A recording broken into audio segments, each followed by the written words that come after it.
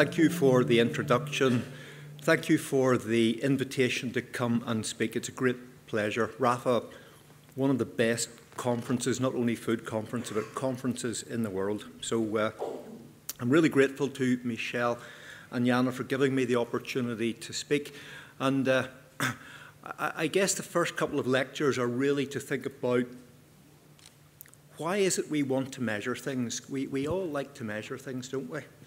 And I want to maybe challenge all of us a little bit about what is it we want to measure in the future and how are we going to do it. And I'll start off with, it's not a chromatogram. Don't be too excited. It's a graph, and it is the increase in the world's population. And you can see it is rising dramatically. Now, if you want to start to think about what does that mean in terms of food, it means in the next 50 years we have to produce more food than we did in the last 500. That's not a bad challenge to start with. And of course, we're doing this against a backdrop of unprecedented climate change. Every week, there are more and more catastrophic weather events happening in different parts of the world. You just need to look at what's going on in California at the moment. We also live in an incredibly polluted planet, and haven't we done a wonderful job in terms of really polluting our water systems, our air systems? And then we have an even bigger challenge, and that challenge is about water. Currently, about 1/3 of the world is deficient in fresh water, and very soon that will be 2/3 of the world will be deficient in fresh water, yet we're expected to produce much more food. And then we have the world's food supply system, which is becoming more and more complicated, and citizens have lost total connection with their food. So I hope I've cheered you all up now. Now, as Jana said, I was the founder of the Institute for Global Food Security quite a number of years ago at Queen's University. And I have to think back in terms of when was food security defined. That was actually in 1996 at the World Food Summit. And that definition, I think, has stood us in very good stead for quite a long period of time. But actually, I've been thinking recently is, if I was going to form an institute now, it wouldn't be an institute for food security. It would be about an institute of food integrity. And I have produced my own definition of food integrity. This isn't the United Nations, this is mine. I did send it to the United Nations. They just haven't replied yet. But when I talk about food integrity, I talk about the 7 principles of our food system, our global food system. And those 7 principles are: the food that we eat should be safe, it should be authentic, and it should be nutritious. The systems that we use to produce our food should be sustainable, and our food should be produced to the highest ethical standards. And then there's the 2 principles around protect and respect. We have to respect and protect our environment and all of those people who work in our global food supply system. So what I'm going to do for the rest of my lecture is go through the 7 principles, talk about some of the challenges and some of the ways that we have to think and rethink how, as people who measure things, actually go about helping develop a world food system based on those principles of integrity. So in terms of our food is safe to eat, well, actually, in some parts of the world we're lucky, and some parts of the world we're very unlucky. 2015, the WHO published the first global statistics about foodborne illness, and it really was quite shocking. Each year, 1 in 10 of the world's population suffers from some sort of foodborne illness. Over 400,000 deaths each year, and 1/3 of those are young children. So I looked at that statistic, and you think it's quite depressing. And actually, I think it's a gross underestimate. And I think climate change is by far the single biggest factor that we need to worry about. And I'll show this publication. This was led by Rudy Kruschka, and a group of us started to analyse the data going back over a long period of time in determining how much of the world's food crops are actually contaminated with mycotoxins. For a long period of time, the figure of 25% was quoted. That was always attributed to the FAO. And we looked at that data to see, is it true or not? And actually, it is quite a valid piece of information to say about 25% of the world's crops are contaminated with mycotoxins, but that is above regulatory limits. When you look at true exposure to people, it's between 60 and 80% of all food crops now have some form of mycotoxin contamination. And when we looked at the data, it's very clear that rise is due to two factors. One is climate, and the second thing, we're better at measuring them now. So measurement shows the importance of measurement science as we go forward. So I've got to think about how did we previously do our analytical work, and how have we think about doing analysis in a different way going forward to really try to produce the data that's needed to make decisions, to change policy. So this is one of the concepts that we have come up with over a recent period of time, and this is a project that we want to do actually in China. And it is about doing multiple forms of measurement, collecting all of that data together on a digital platform, and starting to produce now what we call decision support tools.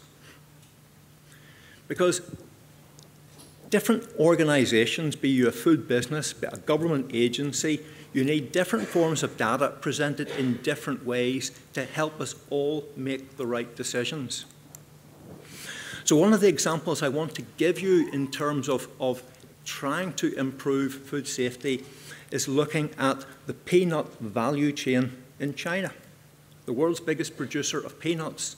And the biggest challenge they have is in terms of mycotoxins, aflatoxins. And again, this is about collecting lots of different types of data sets, be it from satellites, handheld scanners, using portable mass spectrometry, and at different parts of the supply chain producing different decision support tools. Farmers need one form of information in terms of when is it safe to harvest, when should they treat with fungicides. Those people who process food need different levels of information, and those who police the world's food system need different types of information. So it's forming these decision support tools. Now, my second principle was about authenticity of food. That is a map of the world's main trading routes for food. That is a map of the world's main trading routes of organised crime. Aren't they similar? And there is more and more evidence growing now that organised crime is playing a bigger and bigger role in the world's food system. And you think, surely not. Start to think about the economics. If you calculate the amount of money that is made in the world's narcotics trade, add to that the amount of money that is made in people smuggling across the world, that does not equal the amount of money that's made in food fraud each year. It's a $50 billion industry. So more and more criminal activity happening in different parts of the world. So I describe it as food crime, and it can affect lots of different types of food commodities. It can be about claims of food, whether it's organic. It can be where did your nuts come from? Are they free from toxins? It can be about the species of fish. Multiple different types of food products, food commodities are implicated in fraud. Now, how do we go about trying to detect, deter food fraud?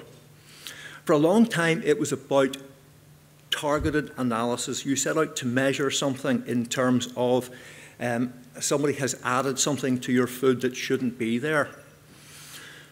But what we became very aware of is those people who cheat look to see what analytical chemists are doing and then try to find some way to beat the analytical chemistry tests. The melamine scandal in China is a perfect example where people were able to cheat the nitrogen test that went on in milk. So the approach that we have taken is to think about using untargeted analysis, untargeted metabolomics. In this example, we were looking at, could we determine the species of shrimp? Could we also determine what part of the world that came from in one single analytical test? We started off doing untargeted metabolomics. From that, we're able to select a number of biomarkers which gave very good information about the species, about the geographic origin. And then you take those and then you put them into a targeted methodology for biomarkers. Might seem a very unusual concept to many of you, but my prediction is we will be doing much more of this in the future. So we'll go through a discovery phase, and then we will go to developing the analytical methods that can be used in routine settings. Another project I've been involved in for the past number of years is looking to determine how you can detect fraud in rice. Over 2 billion people on the planet eat rice each day of the week. There's a massive amount of cheating and fraud goes on it. And that young lady in the picture is using a handheld scanner at a marketplace in Ghana to detect whether the rice in that bag is genuine or fraudulent. Quite remarkable. And that is the use of portable diagnostics combined with chemometrics. And what we're now doing is, in the EIT food program that we had a workshop on this morning, is thinking about how we can apply more and more of this handheld technology to detect the adulteration or genuine nature of food right across food supply chains. Again, in the project that we're running in China, or would like to, is collecting lots of data, and this is now about the tomato value chain. And you think, why would you do measurement of tomatoes in China? Well, China is now the biggest producer of tomatoes in the world. And what we will be doing is collecting lots of data and, again, forming these decision support tools that each step of the value chain will know that the product that is coming to them is authentic and genuine. In terms of nutrition, that's my third principle. And I use this very complex algorithm. And the one stands for 1 billion people on the planet who are currently malnourished due to a lack of calories. The 2 is the 2 billion people on the planet who are malnourished because of too many calories. And what's the final 2? Is probably a lot of us in the audience. And that is the 2 billion people who suffer from hidden hunger. And hidden hunger is the lack of micronutrients in our foods. Vitamins, our fatty acids, some of the elements that we need to have a healthy lifestyle. And our foods are decreasing and decreasing in the amount of micronutrients that are present. We've got to do something about that. There are lots of efforts now going on in terms of how can we change our food system and start to get more micronutrients. And a lot of that is about good measurements in terms of our soil chemistry. How can we drive micronutrients into our crops? How can we drive micronutrients into animal feed, not for the benefit of the animal, but for the benefit of the end consumer? And also, how can we start to educate more and more young people about the importance of micronutrition? And again, it's about good analysis. Many of the facts that we think we know about the micronutritional quality of our food is wrong. And there's more and more examples where when you look at what it says on the label, it's totally wrong, because those have been based on food tables that were developed 20, 30, 40 years ago. So we have to go back and start to remeasure a lot of those things that we thought were present in our food. In terms of sustainability, we have massive issues of water. We have massive issues about the use of agrochemicals. We have massive issues about loss of biodiversity. And you think, well, what's that got to do with me as an analytical scientist? And the answer is, well, there's a different form of measurement. And that measurement is called life cycle analysis. And this is really quite new to me until this year.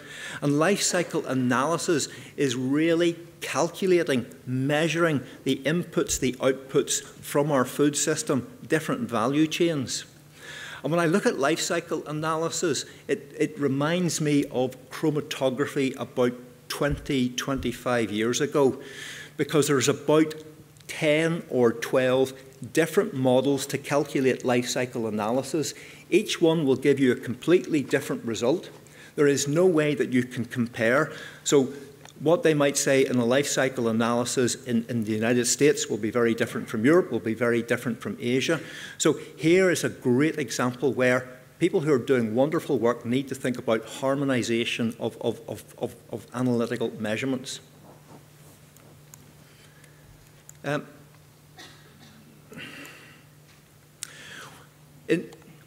Myself and a number of people have come up with this concept of food that doesn't cost the earth. This is about producing food that's done in a fully sustainable way, in a carbon neutral food system.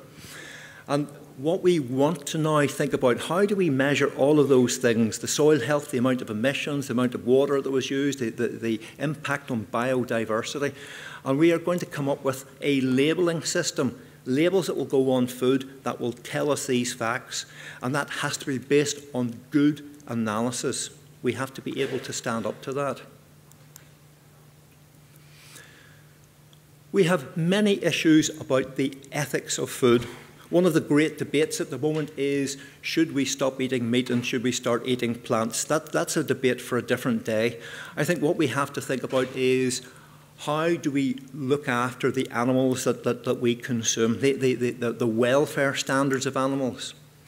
How can we think about, is it ethical to use massive amount of agrochemicals, and there's more and more evidence to start to suggest that those have a negative impact on human health?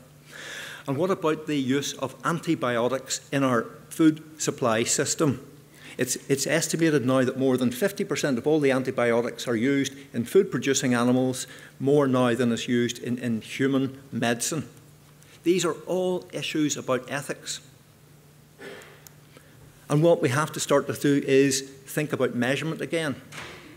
And this is again about moving diagnostics from laboratories to where food is being produced, doing analysis on farms.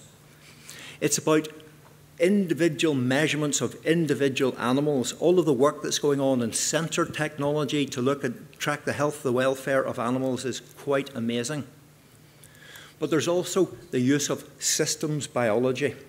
And now we've embarked on projects to say, can we really tell the standards that an animal was raised to based on a systems biology approach? Are there markers there that will tell us if the animals were treated properly? In terms of our environment, I talked about some of the massive issues that are going on at the moment. We have forest fires happening in different parts of the world. We have issues about deforestation to produce different types of food crops. We have issues about the amount of environmental pollution we're causing due to animal waste. How do we start to think about measuring that? Because now people talk about, we will only buy sustainable palm oil, for instance. As scientists, how can you prove it came from a sustainable palm oil system? Well, you can start to use the wonders of digital supply chains and blockchains and so forth, but I still very much struggle in terms of how can we, as analytical scientists, start to help to prove that food is being produced in a sustainable way from sustainable food supply systems. And if you think that one's complex, this one's even more difficult. It's about respecting and protecting all those people who work in our global food supply system. The people who get paid the lowest amount of money in the planet for doing their job are the people who supply us with food. So you can see there's already an ethical issue there. 2 more maps for you. This is a map where most of the world's food is produced. Primary agriculture. The darker the colour, the more intense the work there is to produce food for us all. A second map, and this is a map of slavery in the world. Perfect fit. So in many, many supply chains right across the world, we rely in this room on people who are in bonded labour to produce low-cost food. If that makes you feel a little bit uncomfortable, I'm going to make it worse for you. All these children, they're producing our food. They're not getting an education, they're not going to school, they are producing our food for us. And here are some of the really big societal issues that we have going forward in terms of this, it's not right, this is not appropriate. And I believe there will be many scandals coming over the next few years about the use of bonded labour, the use of child labour in our global food supply system. What can we do about that? How can we start to measure whether food has come from a supply chain that uses some form of slavery? And again, I don't know the answer, but that is something that we need to think about as an analytical community. So still lots of questions in terms of how we analyse things, but not why, because I think we've got to think about those 7 principles of food integrity. And the clever minds that are in this room have to think about how, as we as a community, can come together and really develop a world's food supply system based on the principles of integrity. And I call this the hub for global food integrity.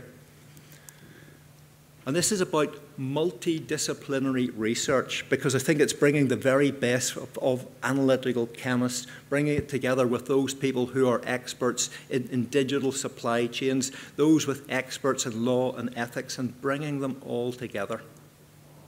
So I'm going to finish with an invitation to you. This is myself and my research group at Queen's University, and what we're saying to you all is come and join our hub for global food integrity. Thank you very much for your attention.